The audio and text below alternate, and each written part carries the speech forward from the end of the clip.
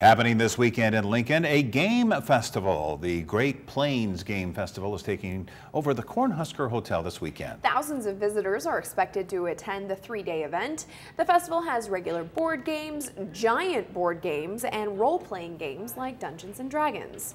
It's put on as a fundraiser for the Great Plains Gaming Project, which aims to get people to play board games, and they also provide games to places like Cedars.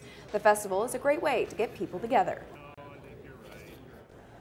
It's kind of a lost art. It's a pullback from the screens.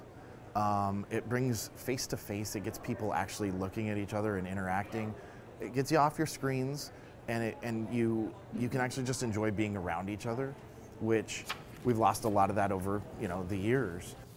Again, the event runs all weekend at the Cornhusker Hotel from 8 a.m. until 2 p.m.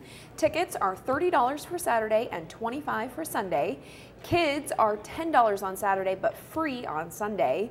You can buy tickets online or at the door. For more information, go to greatplainsgamingproject.com.